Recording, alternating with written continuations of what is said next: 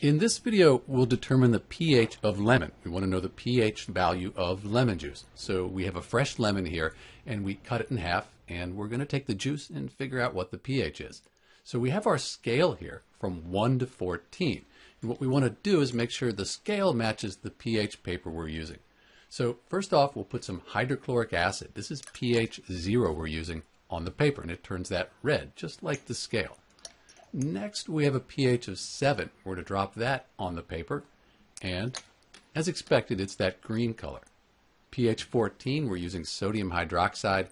Put that on the paper there, and we would expect to have a purple color, a very deep kind of purple-blue color.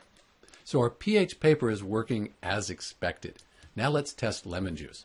So we have a fresh piece of dry pH paper. We drop that lemon juice on it, and you see that we get that orange color. If we compare that to our scale, that orange color, that's a pH of 3. So the lemon juice has a pH of 3, that's an acid. I did test this with a pH meter, and the value I came up with was 2.76, so pretty close to 3. So we can say pretty definitively that the pH of a lemon will be right around 3, probably depend on the type of lemon or the season, how old the lemon is.